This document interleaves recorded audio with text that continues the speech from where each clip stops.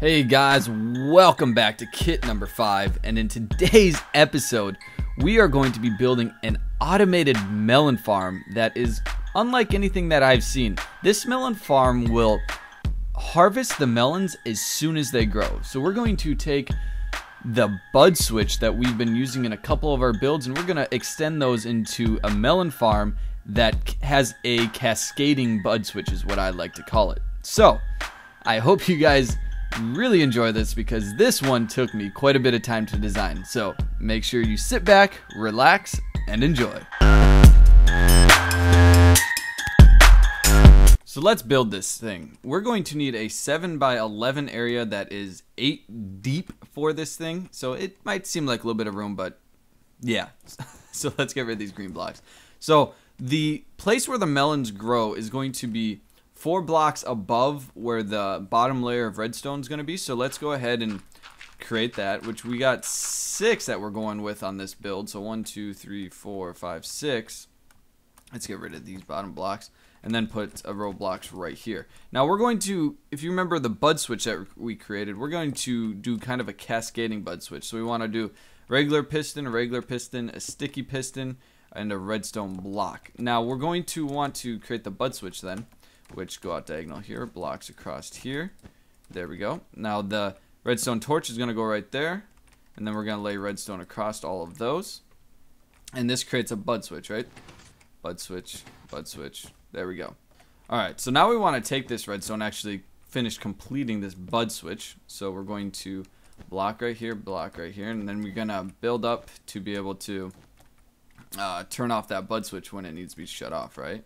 So that is what that's going to do. So now if a melon grows, bud switch goes, melon gets broken, and they'll all get updated. I just messed up on that. So we got to update. There we go. Bud switch working. Now we have a little bit more redstone that we want to also do in this area because of our build. So we want to take a redstone torch coming off right here, go like right there so that it's deactivated.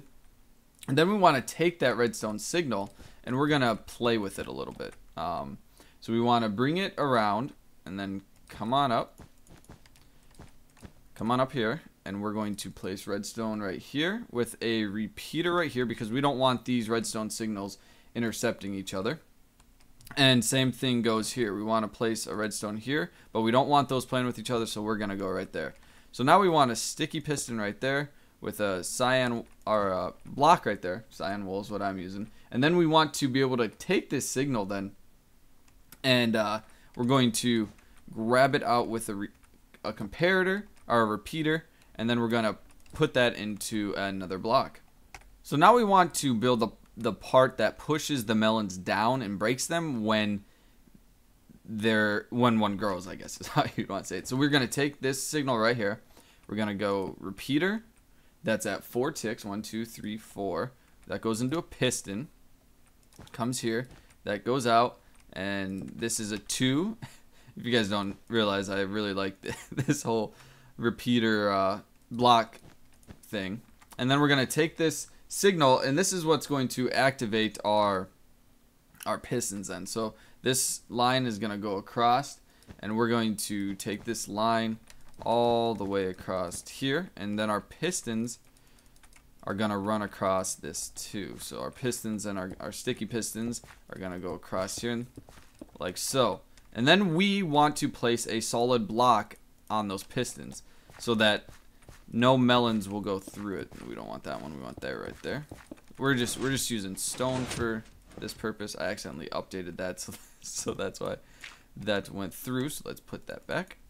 So now let's get to the bottom portion of the redstone because this is the top portion of the redstone all completed. Okay, so when this goes off, this is going to get activated, which activates this. So we want to take that signal and bring it down. So we're going to come here with some redstone dust, and we're just going to chain it down, I guess, run it down, however you want to call it, down here.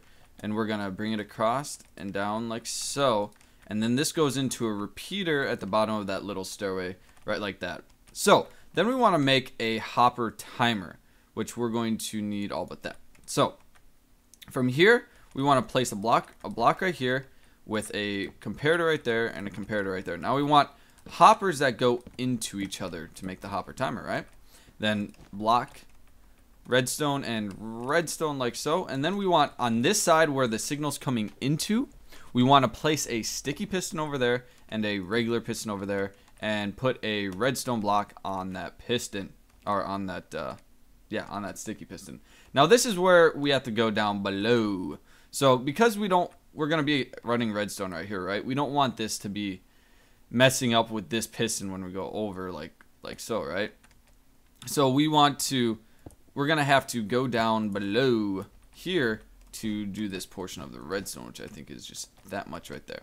So we're going to take this signal then, and we're going to go 1, 2, and we're going to go into a repeater, which is going to then activate this block. But then we are going to redstone it, but we don't want those intersecting, so we put a block right there and a block right there to go up and over like so. And then this is going to go off into this next part we're going to do. So now we want to handle the part where these blocks right here that the melons grow on get pulled down so that the melons can come across and get to the hopper that we have here at the end. So let's go ahead and build that. So we want to put a block at the base there, and we're going to put sticky pistons going across here because we want them to be able to push and pull the dirt blocks. So let's put those like so, and then let's go ahead and put those dirt blocks back like so. And now we need to power a row of blocks that go across it right like that. So then we're going to bring this, we're obviously off a little bit, but that's okay. So we're going to bring this redstone signal and bring it across like so, as you can see. Perfect. It's strong enough right there. If you need to make this stronger, you can put another repeater right there if you want, but it doesn't have to.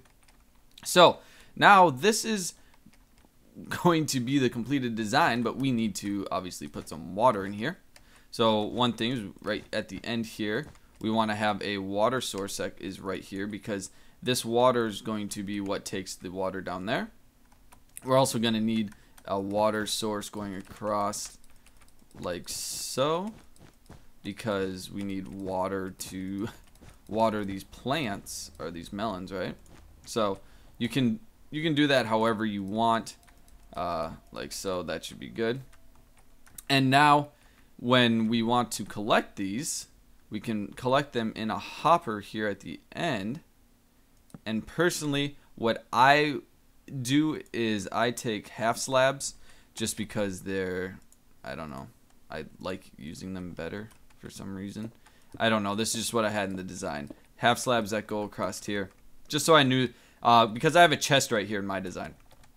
So now when we look at this, if we grab a melon, we should be able to take a melon, put it on, it's going to be that one, or that one.